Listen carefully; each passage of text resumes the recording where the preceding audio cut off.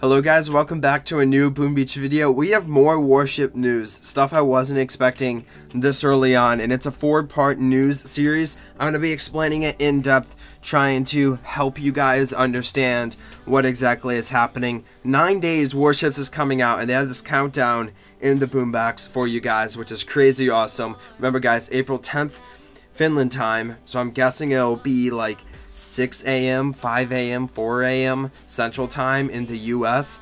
So add that to your calendars when you get up on Wednesday next week. I'm assuming most of you guys live in the US. You'll have Warships. Okay, so we got a video, and we also got a blog post. We're going to watch the video quick, because I'm assuming some of you guys haven't seen it yet. And I'm going to be breaking it down for you guys, and then we'll move on, and we'll talk about the blog post. Let's jump into it.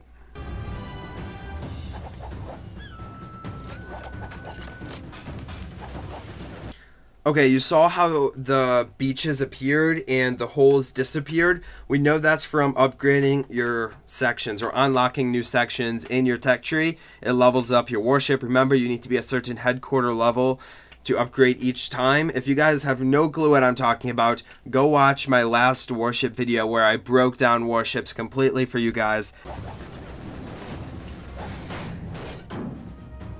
Okay, so these are, it looks like gold league players, like a level 19 and a level 20. I don't know if this is a screen we'll get when we get matched up, but it's cool how the leagues work. And you'll see a diamond league a little bit later.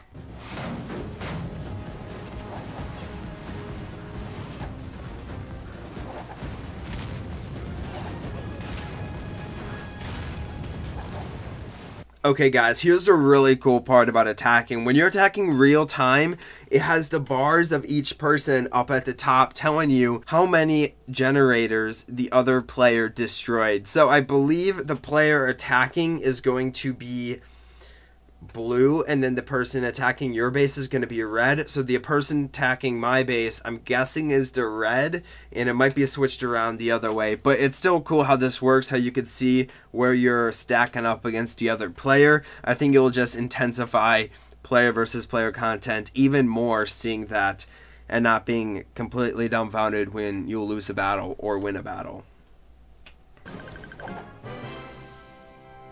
And then a victory, you get stars. This is the ranking system. As you get more rankings, your boat will level up. I don't know if this is the graphic we're gonna get. It looks pretty cool. You're gonna rise up the ranks and become the best.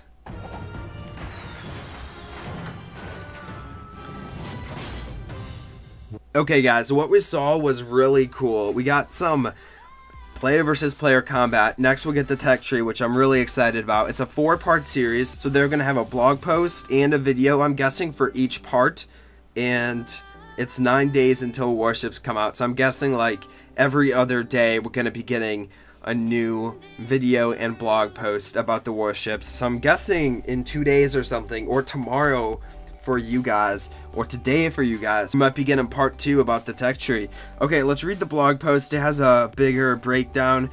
Basically, this is the screen you see. Number 1 is your rankings. You can see this guy's a level 20, not a level, a rank 24, which converts him to a diamond. I believe rank 21 was the diamond league. The 2 is your unlock tokens. You can use it to unlock new sections of your tech tree. Remember, you need to be a certain headquarter level to do each section. Starting at, I believe it was HQ 12 is the second section. And then 3 is your warship tokens. You use those to upgrade nodes in your warship. 4 is your diamonds. The diamonds work the same as your main base. Down on the left hand side, you can see, if you look very closely, it says, first of all, the claim button is a chest, and it's a diamond chest because the player is in the diamond league. And you can see it's a 1 out of 4, and I'm guessing that timer that says 6 hours, 36 minutes, 34 seconds, that timer is until you get a new chest you can possibly get. So when you defeat a player, you're going to get some stars. Then those stars you're going to use to open chests, but you can't open a chest if the timer is not allowing you to. So you can only open so many chests, and then you have to wait a bit, but you can still attack, you can still get rankings. And then on the far bottom left hand side, there's those little green buildings. That's the tech tree. It'll just bring you into the tech tree. And then 6 is your kind of like a base builder for Boom Beach, which is really cool. And they might extend it to your main base also. That'd make it a lot more fun.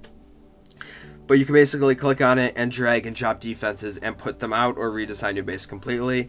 You'll see a little bit later, there's like a button that you can press that brings everything into that, which allows you to make bases really easily. 7 brings you back to your main base, and 8 is the battle button. Okay, so you click on icon number 6, which was the building layout manager or something, and it brings this up. Again, I told you, you can drag stuff out, you can drop stuff, you can move stuff around. 10 brings everything back to your dock.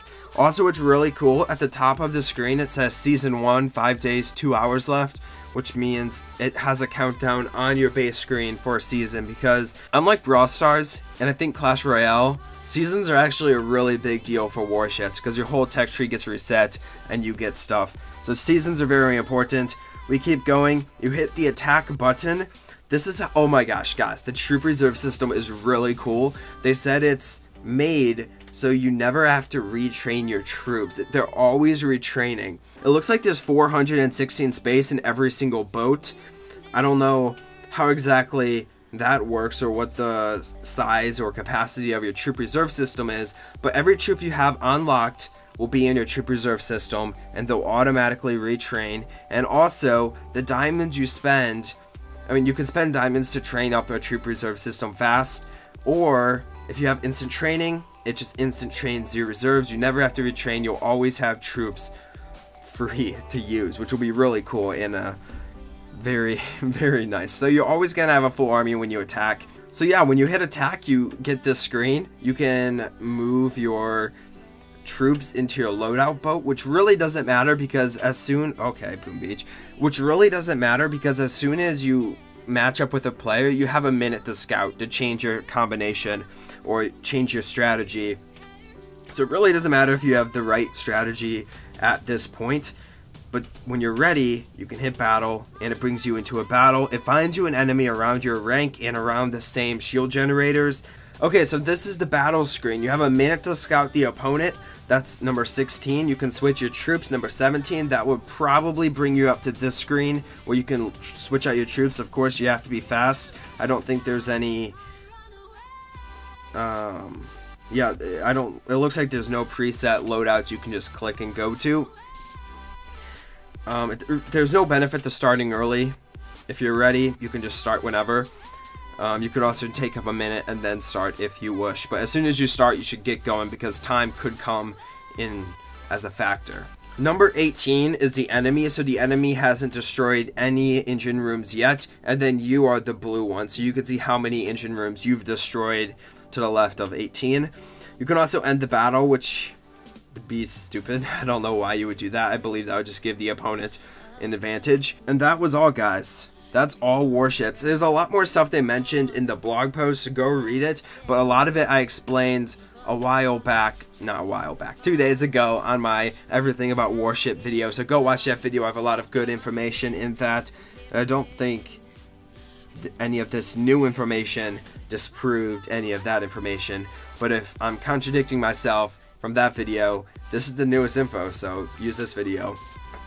Anyway, it's really cool. Let me know how hyped you guys are, or your troubles, concerns, or just how awesome this is gonna be. One more thing I should note is down here, the diamonds to train up Yazukas are very low. I don't know if this is just a dev build and that's just how it is, but it said 1 diamond to train up that 1 Zuka, which is really, or not 1 Zuka, to train up like 50 Zukas, which is really cool. But anyway, guys, I hope you enjoyed the video. If you did, be sure to drop a like as always, and I'll talk to you guys next time.